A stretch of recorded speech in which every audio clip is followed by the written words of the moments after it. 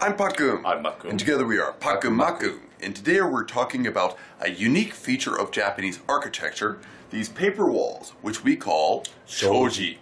Now shoji are great. They're white and bright, they lighten up the room, plus they're inexpensive. So if they get damaged, you can simply replace them at very little cost. During the day, the sunshine filters through the paper walls to lighten up the room without being too bright.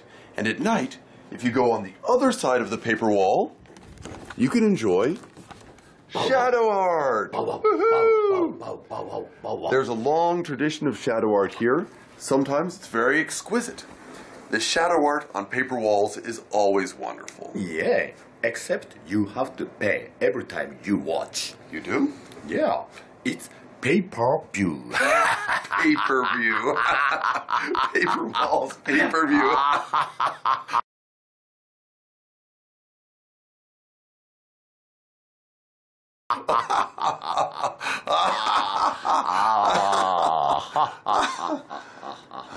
Hey, おしまい。